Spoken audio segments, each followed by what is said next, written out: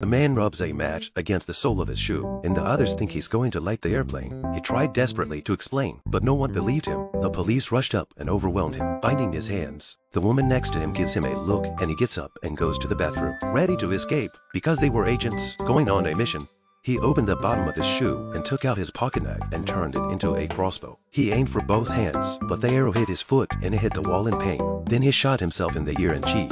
Finally, he shot through the straps, but hit the hatch switch by mistake. The hatch opened and he fell. His partner rushed to the rescue and caught him in the air. His parachute cut through. She turns her head and rushes at the killer, also slicing through his parachute. The three fall together in an embrace. The man kicks the killer in the crotch, but the killer's face is expressionless. The woman turns around and kisses killer, who lets go in surprise. The girl manages to open her parachute and the two land safely. The killer smashes into a pig and surprisingly doesn't die and climbs up.